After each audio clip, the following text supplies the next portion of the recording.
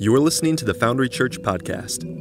If you'd like to know more about us, visit www.foundrychurch.net. Hey Foundry Church, welcome to worship this morning. I'm Eric Folkers. This is a good friend of mine, Eric Schrotenboer. He's teaching with us today. And we're thrilled to have Eric here. He's unpacking our second teaching out of the Gospel of Luke. And as we get going, I'm just excited you wore a cardigan. And it's got a Mr. Rogers feel. So today we're in Mr. Schrotenboer's neighborhood. I invite you to sit back, open your hearts and minds to what God wants to say through His Word. Yeah. Thanks for being here, brother. It's cold outside. That's why I have my cardigan on. No, it's truly an honor to be with you this morning, to open our scriptures, to let God's Word speak, and to dig in as a community. So will you pray with me? Heavenly Father,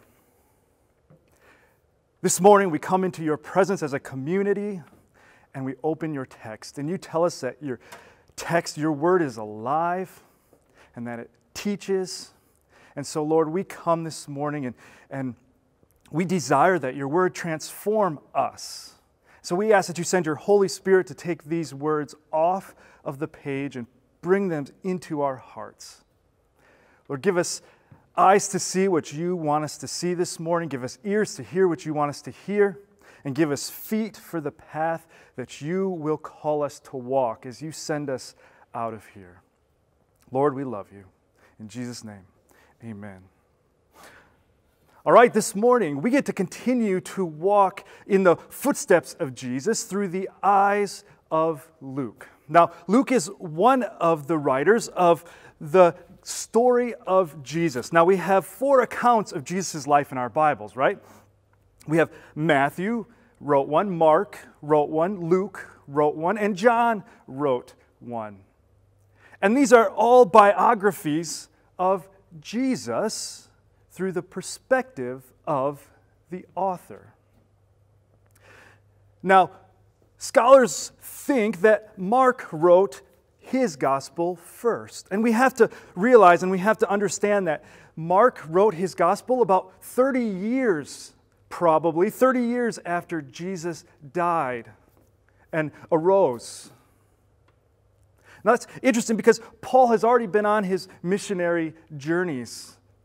And so the world has started to hear and churches have started to be formed around the good news of what Jesus taught and what Jesus did. But then you have Luke. And he decides, I am going to write about the life of Jesus. And he writes with a very specific purpose in mind. Now we have to remember, Luke actually writes his gospel and then he gives us the sequel to his gospel. We call it the book of Acts. And so Luke writes his gospel, his story of Jesus, and scholars think that he may have had a copy of Mark that he was using, and maybe another text. But we also know that Luke was traveling with some people, and he was friends with some people who actually saw the events of Jesus' life. And he learned from those that knew Jesus and the things that happened. But Luke writes with a very specific purpose in mind. We get an idea of what that purpose is when we look at the second book he wrote, the book of Acts. Let me show you this. In Acts 1:8, he records Jesus saying this to the disciples. He says, "But you will receive power when the Holy Spirit has come upon you, and you will be my witnesses in Jerusalem and in all Judea and Samaria and to the end of the earth." Now what Jesus was saying was, you're going to be my witnesses. You're going to tell the world and show the world about who I am in Jerusalem and then in Judea and Samaria, and then to the end of the world. And for them, that meant Rome. And so that's exactly how Luke tells this story. He talks about the early church in Jerusalem, and then he talks about how the gospel spread from Jerusalem to Judea, to the neighborhoods around Jerusalem, and then all the way to Rome. He ends the book of Luke with Paul in front of Caesar himself. So what's interesting is when we read Luke's gospel, what Luke does is in the first 3 chapters, he actually speaks about the Roman Empire. He puts his whole gospel in the background of the Roman Empire. He says, in the days of Caesar Augustus, in the days of Tiberius, Caesar, Tiberius. And so he puts his whole gospel, he starts it in the empire, in Rome, and we see him record Jesus' life and the teachings and the things Jesus does, and it brings us to a point in Jerusalem. So we have Luke in his gospel starting here, going here, and recording the death and resurrection of Jesus, and then the good news spreading out into the world. Now, why would he do that? We get a hint as to why he would do that in the way he starts his gospel. It says this, "Inasmuch as many have undertaken to compile a narrative of the things that have been accomplished among us." So many people had written a narrative about Jesus. He says, "It's just as those who from the beginning were eyewitnesses and ministers of the word have delivered them to us." So he's saying, I didn't see what happened, but I gathered these accounts from those who did. It seemed good to me also, having followed all things closely for some time past, to write an orderly account for you. And then Luke does this. He addresses this gospel and his writings. He says, "To the most excellent Theophilus, that you may have certainty concerning the things you have been taught." So he addresses this book to Theophilus. Now that is a very Greek way to write. Theophilus just means lover of God, but it was probably a believer who had just come to believe in this Jesus after hearing the story of Jesus. And Luke says, I just want to assure you, so I'm going to write what I've seen and what I've heard. So what audience is Luke writing to? The most excellent Theophilus. It's very Greek. Well, we know that Luke is a Gentile. And as you read Luke's account in Acts, we read that Luke was a traveling partner of Paul, and we read that Luke was Paul's doctor. And probably what happened was Paul would tell Luke these stories, and Luke would start to record them. Here's a map. We think Luke probably joined Paul in Philippi, which is in Greece. It's in Macedonia. And that he wrote this book for the Greeks in Macedonia, for the Gentiles. Now, these are people who didn't know this story. These are people who were just learning about Jesus for the first time. And Luke does some amazing things in his gospel. In Luke 22:1, he's writing and he's telling a story about the feast of unleavened bread. But he does this. It's interesting. He says, "Now the feast of unleavened bread drew near." And then he says this, which is called Passover. He has to explain to his audience what the Feast of Unleavened Bread is. This is all new to them. In Luke 11, it's fascinating because he's talking, he's retelling this story, and he uses the words, "Woe to you, lawyers." Well, Matthew says this, "But woe to you, scribes and Pharisees." So once again, Luke changes his words in order to talk to his audience, to use words that his audience would know. Last week, Pastor Eric talked about the story where the friends took their friend who couldn't walk and they lowered him through the roof. But this is how Luke writes it. He says, "They went up on the roof and let him down with his bed through the tiles of the roof."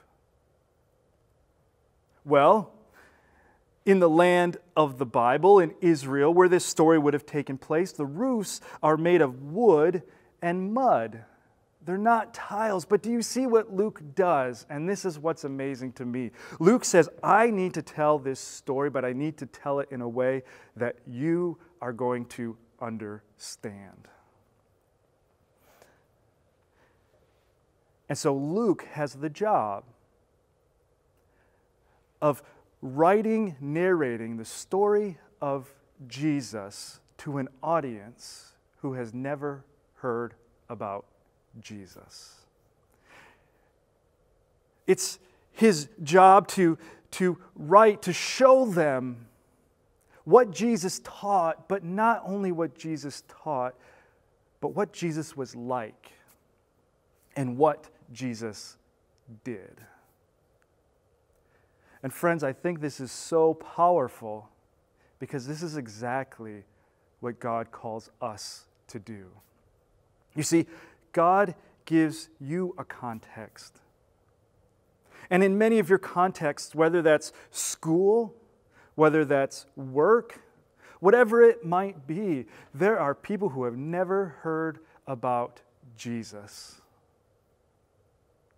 And it's our job to get Jesus in front of them, to tell them about Jesus, to show them who Jesus was and what he was like. And so I love that we're walking through this book of Luke. And I hope we find some encouragement, because the question is, how are we supposed to do that? How are we supposed to tell a world that's never heard about Jesus what Jesus is like and who he is? Well, Luke helps us in his gospel. So if you have your Bibles, turn to Luke 6. Last week, Pastor Eric took us through Luke 5. And as Pastor Eric said, it's as if Jesus burst on the scene. You spent some time over Christmas looking at the narratives, the birth of Jesus, and now it's time for Jesus to come and do his ministry. He's 30 years old and he steps onto the scene. And Eric likened this to Justin Bieber. And he said, he came on the scene and everyone wanted to see him. Everybody wanted to meet him because he was doing some amazing things. He was teaching new things. He was breaking the molds. He was healing. And so people from all over came to see and to hear Jesus. And this continues in chapter 6. Jesus is breaking the mold of what the people thought religion was all about. You see, Jesus came and he says, I want to show you something different. You have made religion about following a bunch of laws. And so Jesus comes on the scene. And last week we saw that he healed this man. And the Pharisees, the church leaders, were like, you can't do that. You can't heal, you can't forgive sins. He also forgave his sins. And they said, you can't do that. And Jesus says, well, I can also heal him, and he did it. And this week, we get two stories at the very beginning of chapter 6, in which Jesus is walking with his disciples on the Sabbath, and they start to eat, and they work. That's the Pharisees, the church leaders, are defining this as work. And then the next story is on the Sabbath again, Jesus heals. And that would be considered work. And to the Pharisees, they said, wait a second, we have a law here that says on the Sabbath, keep it holy. So there's no work on the Sabbath. But then Jesus comes on the scene and says, you've got this wrong. You see, not all commandments are created equal. And you're upholding this command where you can't work on the Sabbath, but you're forgetting about the commandment of love your neighbor as yourself. So Jesus comes on the scene and Jesus says, if I can help someone on the Sabbath, I'm going to. If I can heal on the Sabbath, I'm going to. We start to see what commands Jesus puts as the most important. Love God and love your neighbor as yourself. So we have these two stories, and then we get this amazing narrative of what I think is Jesus' secret sauce in his ministry. It's Jesus' solution to how the world is supposed to know the good news. It says this in chapter 6, verse 12. In these days he went out to the mountain to pray, and all night he continued in prayer to God. And when day came, he called his disciples, and he chose from them the 12, whom he named apostles. And then he goes on to tell you the names of these apostles. And this is a group of boys, I think, around the ages of 16, maybe 15 or 16. And Jesus says, I'm going to call these boys to come around me and to follow me and to be my disciples. And what's amazing is it's quite a ragamuffin group of boys. You see, one of them is Matthew. He's a tax collector. He collects taxes for the Romans. And then you have Simon, who is called the Zealot. Now, the Zealots were a group of people who hated the Romans. And they felt like they could use violence against anything Roman. So here in Jesus' group of disciples that he calls to him, you have a tax collector who collects taxes for the Romans, and then you have someone who hates the Romans, and Jesus asks them to get along. So Jesus surrounds himself with his disciples.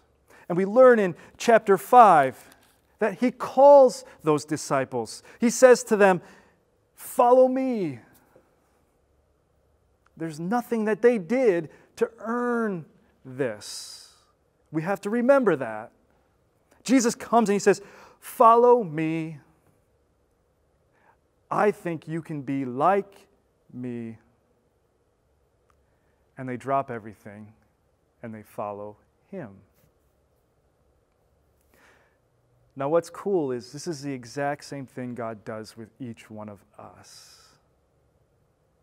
Jesus says, "Follow me." There's nothing you can do to deserve this. But Jesus says, I want you to follow me. And because of the blood he shed on the cross, and because he arose from the dead, following him means that we will have life and that we will live with him in eternity. But there's nothing we did to earn that. That's a free gift. That's what we call grace. Jesus says, "Follow me."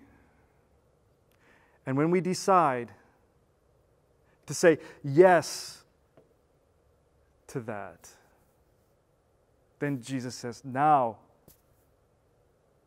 we start the adventure. We start the journey. This is just the beginning because God invites us to go and to be on mission with him after we decide to follow him. And we do this in response to the gift. Not because we have to earn anything, but we do this in response to the gift that he has given us. And so what's next, right? What's next for these disciples? Well, these disciples start to follow Jesus, and we get in our text, in chapter 6, starting in verse 20, we get this group of teachings that Jesus teaches to the disciples. He says, "This is what I want for you. This is how I want you to live." Now we know these teachings as the Sermon on the Mount, and whether these teachings were one block of teaching or a bunch of teachings that our biblical writers put together, I don't know, but it doesn't matter.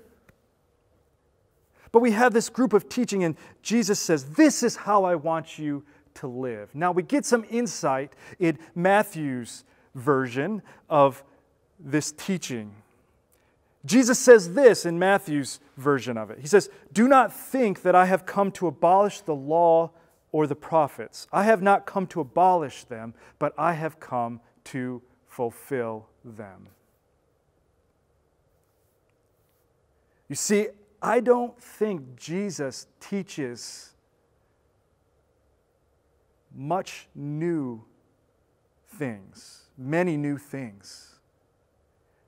You see, I think what he teaches is he's teaching about what they already know, what God has already asked them to do. And Jesus says, I have not come to abolish this, to teach you something totally new, but I have come to fulfill this text and what God has been calling you to live. And what that means, when Jesus says, I have come to fulfill this, he's saying, I have come to show you how to live out the text. How to live out God's word. And so he teaches them. But I say to you who hear, love your enemies, do good to those who hate you. As you wish that others would do to you, do so to them. Love your enemies, do good, lend to people, expect nothing in return, and your reward will be great. Be merciful, even as your Father is merciful. Do not judge. Forgive. Give. And then he tells this story. This is Luke 6, verse 46. Why do you call me Lord, Lord, and not do what I tell you? Everyone who comes to me and hears my words and does them, I will show you what he is like. He is like a man building a house who dug deep and laid the foundation on the rock. And when a flood rose, the stream broke against that house and could not shake it, because it had been well built. But the one who hears and does not do them is like a man who built a house on the ground without a foundation.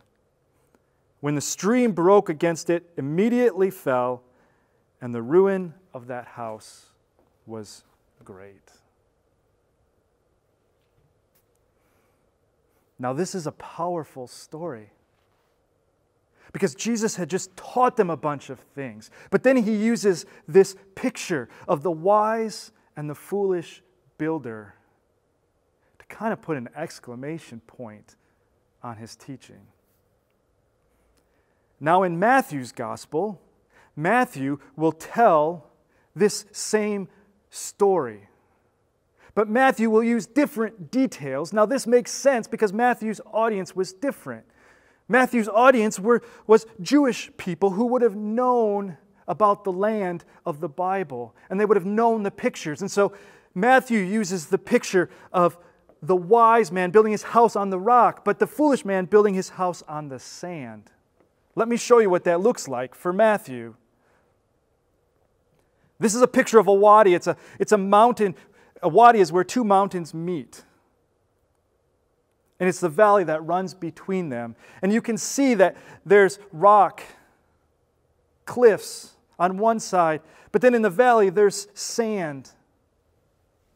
And for those of you who are builders, you know that sand is a great foundation. So why would that be the picture? Well, it's the picture here because in the spring, the waters come down. When it rains, the waters come down the rock and they move into the canyon, and flash floods happen at a moment's notice. And everything in the way gets washed out. And that's the picture Matthew is using. He's saying a foolish person would build his house on the sand, but a wise person will build his house on the rock. Because when the flash floods come, they don't have to worry. But Luke, because Luke's audience is different, uses this picture. This is a Greek villa. And he says, a wise man builds his house using a foundation. But a foolish man doesn't use a foundation. So when the floods come, it takes the house away. But don't let these pictures get us off track. Because what Luke is saying is he's saying, if you're wise, you will take these words in this book, and you will not only hear them, but you will do them. You see, Jesus is calling us to radical obedience. He says, I want you to do this. And he says, I have come to fulfill this text, which means I have come to show you how to live out these words. Friends, in the ancient day, what it meant to be a disciple was it meant that you followed your teacher and you did what your teacher did and you learned what he would do in any situation. And so these disciples that followed Jesus,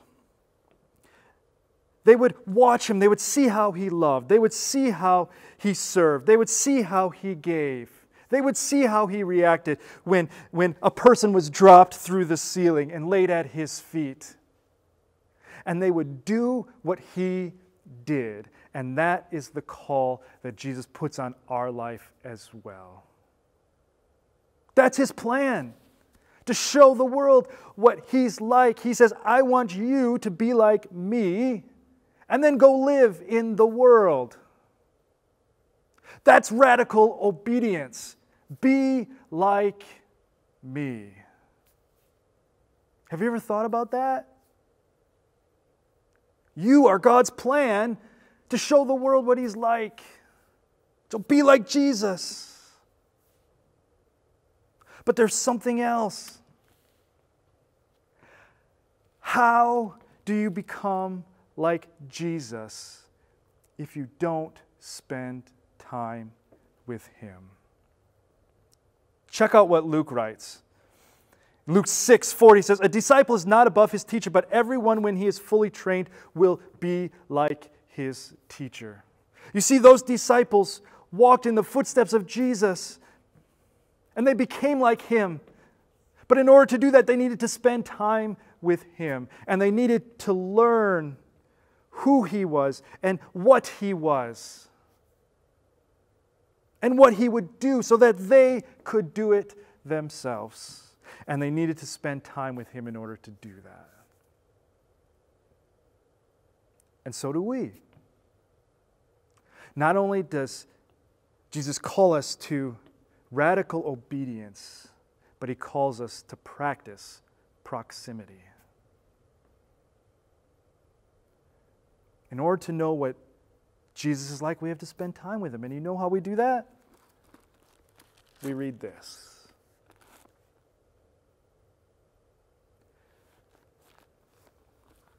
We must know what Jesus is like in order to represent him well to the world. But then Jesus will say to his disciples, now it's time for you to go. It's time for you to go out into the world. It's time for you to practice proximity with others. And so go, be in the world, but not of the world. You see, these go together. Radical obedience and practicing proximity. There's no way you can practice proximity without radical obedience. Jesus finds himself with the parts of society that the church says you can't hang out with. But I think Jesus gives us permission to hang out with those people who the church says, you know what, you can't be with. But friends, if we do that, we need to make sure that we practice radical obedience. Because the ways of the world are attractive. But this is the tension that God has called his people to live in for all of time. You see, they have to be in the world, but not of the world. They have to show the world what God is like, but they have to show them an accurate picture of what God is like. But there's no way that the world is going to see it if we don't practice proximity. So, friends, here's a couple things I want you to think about this week. Number one, is there something in your life that you need to change in order to be more like Jesus? Is there one thing that you think, yeah, there's part of my life that I need to change, that I need to adjust in order so that my life reflects more like what Jesus' life looked like? And then my next question is there someone that you have to move into proximity with in order to show them what Jesus is like? You see, Paul says this. Paul says, look at my life, and then you'll see what Jesus is like. Can you say that?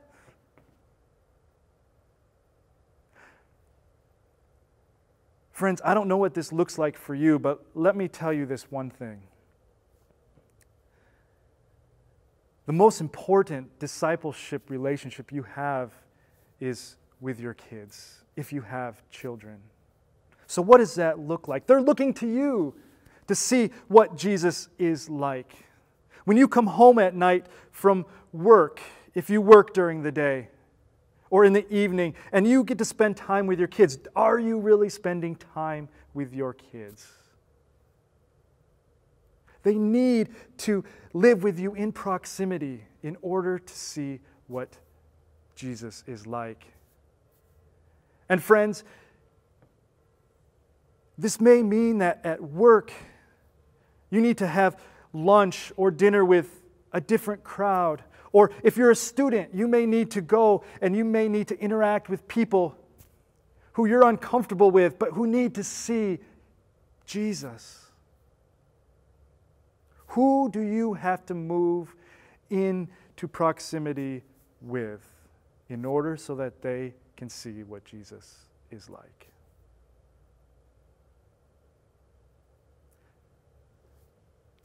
Friends, God has a plan to speak to the world who doesn't know anything about Jesus.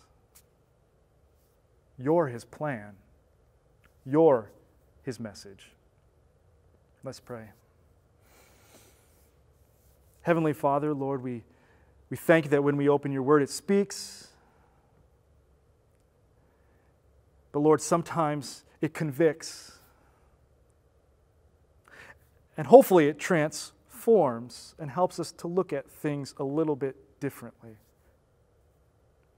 And so, Lord, help us to see in our life where we might have to make a few adjustments so that we more accurately reflect Jesus. And then, Lord, give us the courage to go to the places that need to hear about who Jesus is and to see what He is like. Help us not just to hear the words in this book, but help us to do them through radical obedience. In Jesus' name, amen. Thanks for listening to the Foundry Church podcast. If you'd like to know more about us, visit www.foundrychurch.net.